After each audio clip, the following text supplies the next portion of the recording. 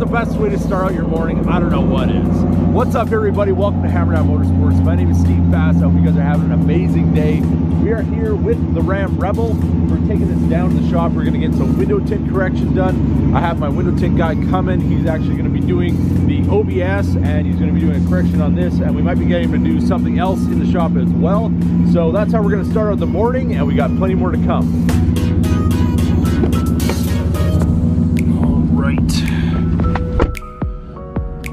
It is a little chilly this morning. We're about 62 degrees, and I'd have to say it is time for some heated seats and even the heated steering wheel.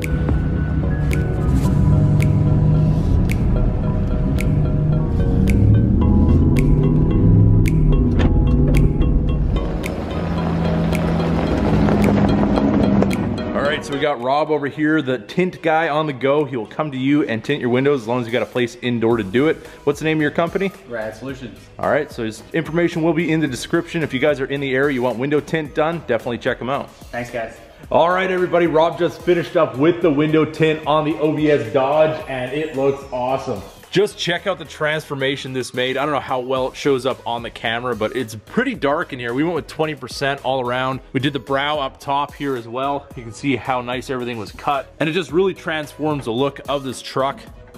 Obviously, everything still needs to dry, and kind of the back of the windows is still a little bit dirty, but definitely a big improvement. Now, if you're wondering why I would tint the windows on a truck that's just pretty much dismantled, well, we have no interior, so it's probably the best way to get in here, especially doing a slider. It's not gonna have to work around the headrests on the seats or anything like that.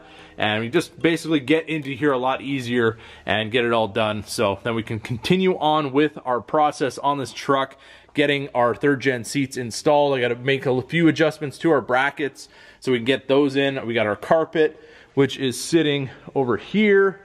And I've got some of where the 4x4 stick's gonna come out trimmed there just so we can get that laid in. But obviously I wanted to get those mounts built for these seats before we continued on with that. And we got our front bumper off here. I had to make a little bit of provision up here for the winch, which we might actually have to do a little bit more cutting on as well. I did have our winch plate all the way back to this frame member, and I used the factory holes to actually bolt it in. And now that I've got all the wiring and everything on here, it's just a little bit too tight for my comfort level as far as where the condenser is. So I think what I'm actually gonna be doing is welding a piece of metal across the front here, and we're gonna have a nice mounting point there, and then I'm gonna make some spacers for the back, and then I'm gonna be able to bolt it to the actual frame of the truck. And then I've got some angle brackets here for the corners, just so we have a really, really strong mount, because this truck's definitely gonna be doing some winching, and we wanna make sure that everything is really strong as possible. So there's our quick little update on the OBS. It is coming along, and I hope to have everything put together on that truck. I hope to actually get the entire paint job done before we get into the really cold weather. So I'm gonna be working hard at getting the cab corners done, fixing the rust on the bed, and getting that all together, because it's really taking up a lot of space in the shop. And this big mess over here, I really want to get cleaned up. It is driving me crazy that we have stuff everywhere. And just to get this truck finished, get it out of here is really gonna clean up the shop, and that would be a really nice thing to come in here and have a nice clean area to work for our next projects. So now over here we have our 2019 Ram Rebel, and you guys didn't really care too much for the rock lights the way I thought you might, but I guess LED lights isn't for everybody. And I'm a big LED light guy, so I mean, honestly, look at the truck the way it sits right now. If you didn't know the rock lights were there, you'd never know. I mean, everything's really clean. You open the hood, you can see the fuse and the relay, that's it. All the other wiring is really nicely hidden. So I mean, it's kind of one of those things. I mean, on the Camaro, we have 3 zones of LED lighting. We have them in the louvers, we have them in the underglow, we have them under the hood. And when people see them at shows, I mean, they really do like them. So, I mean, I think it's more so something that if you saw it in real life, you might like it better, but I mean, each their own. Everybody's gonna like what they like. And when you build your truck, you build it your way. So with that being said, we do have another edition for the 2019 Ram Rebel. Let's go get the box and see what we got.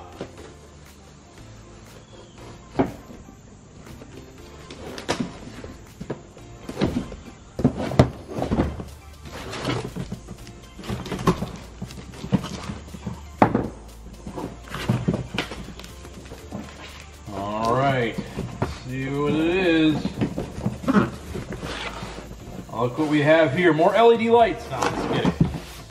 We've got some WeatherTech no drill mud flaps for the 2019 Rebel. So let's see if these are better than the ones that we had on the last Ram. We did an install video on the OEM ones, and as a lot of people said in the comments, after driving it for a while, the front ones especially filled up with all kinds of dirt and everything like that, and they wouldn't drain out the little drain slots that are in the bottom, and then you end up getting water sitting in there. So it just, yeah, wasn't a good situation to have to clean those out all the time. Probably could have drummed out that hole a little bit bigger, but all in all, hopefully these are a whole lot better design and we're not gonna have that problem anymore. All right, so we got everything unboxed here. This is our front mud flap. You can see it's a completely different design than what we had from the OE ones.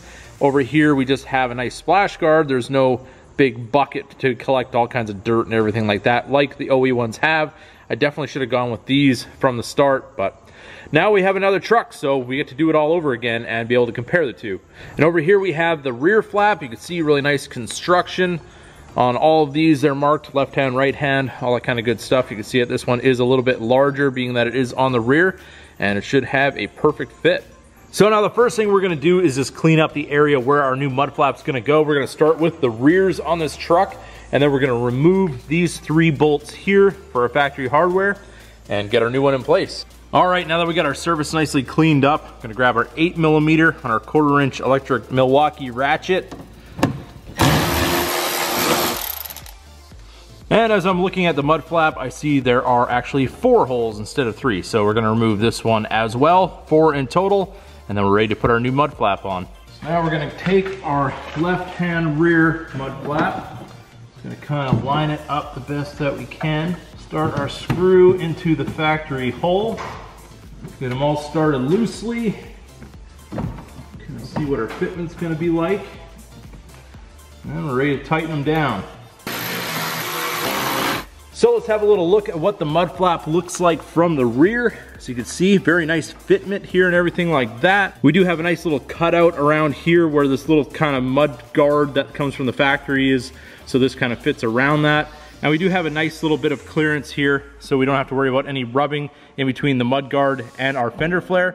And they also include a little bit of film that you can put in between the mud guard and your actual painted surface. If you do have the painted fender flares, or if you just have no fender flare whatsoever, obviously it's gonna be a different part number for those flaps, but they do include that so you don't have any rubbing between the guard and the paint. So now we're gonna repeat that process on the passenger side and we can move on to the front.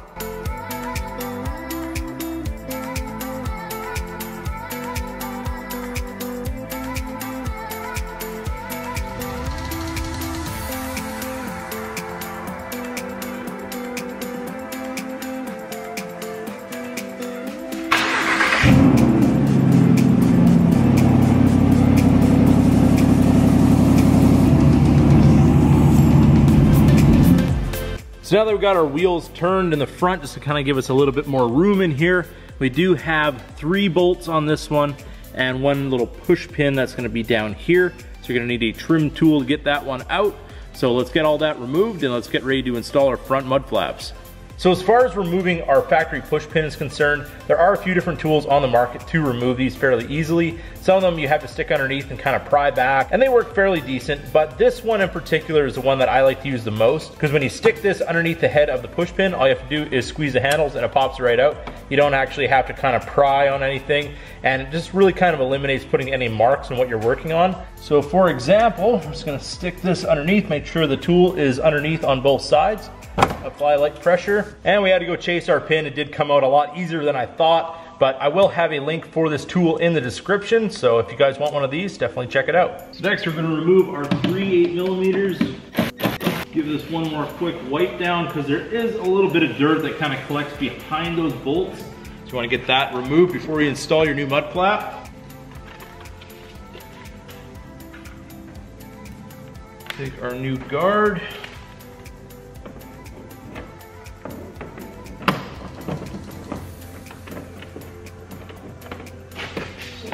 First hole.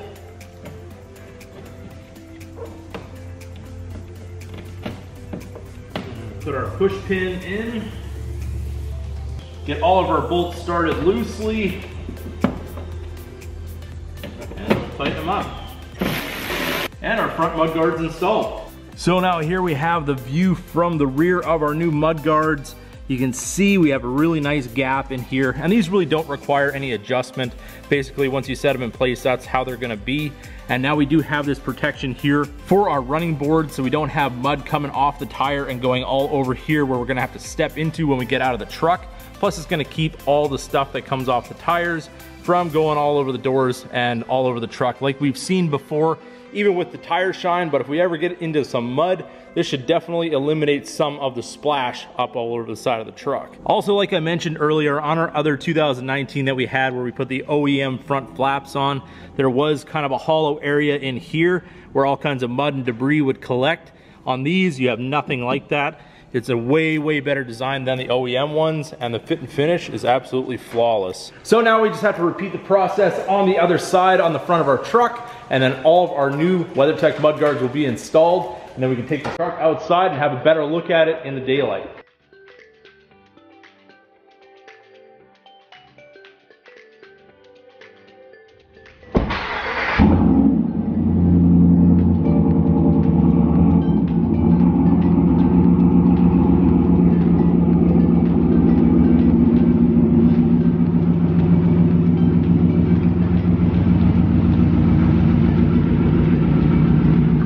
Now would you look at that, now that we got it out in the sunlight, you can see how well these mud flaps suit this truck. It's exactly the same color as our fender flare, so you got no contrast between that. It's the same color of black, and actually the texture and everything matches the same as well. Now as we go over to the rear, you can see we've got lots of protection back here, and it should keep our truck a whole lot cleaner, especially when we put the tire shine on. It's not gonna end up all over the truck. And now when we get some of that fall weather and the winter's coming up, we're gonna keep all that salt and nastiness off of our truck as much as possible, and should work out really, really well. So there you have it, everybody, the mud guards from WeatherTech for the 2019 Ram Rebel. Definitely drop in the comment section what do you guys want to see for the next mod on this build. We're going to keep on going and doing awesome things to this truck to make this thing an absolute beast. So I hope you guys enjoyed this video. If you did, don't forget to give it a big thumbs up. If you're new to the channel, hit that subscribe button. And as always, keep that hammer down.